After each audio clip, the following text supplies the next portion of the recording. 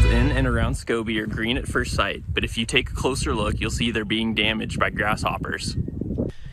Daniels County has a population of about 1,600. It doesn't take long to see there's way more grasshoppers, and they are affecting lots of people in the county. This one field, for example, has been damaged by grasshoppers. Everything in the blue rectangle has been eaten up by the bugs. Everywhere you look, there seem to be grasshoppers. In buildings, hitchhiking on cars, eating crops and other plants, and it has many residents concerned.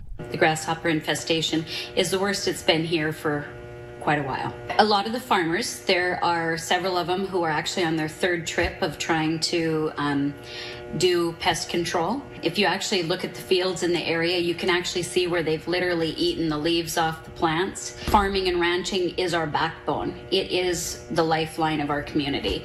And if the farmers and ranchers have a bad year, so do the local businesses. So we all do what we can. Local agronomists have been seeing an increase in pesticide sales as well.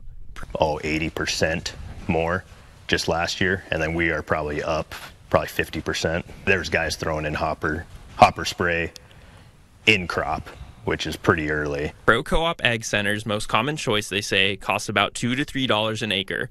It's not the most effective, but it's the best option compared to other chemicals that run about $10 an acre. I've seen fields with, there's hundreds in a square yard when a threshold is 2 spray is around 30 to 40. Take a step and the ground moves and they're flying all up in your face. And some guys are kind of down when they come in here and have to buy more because it's their, third, fourth time.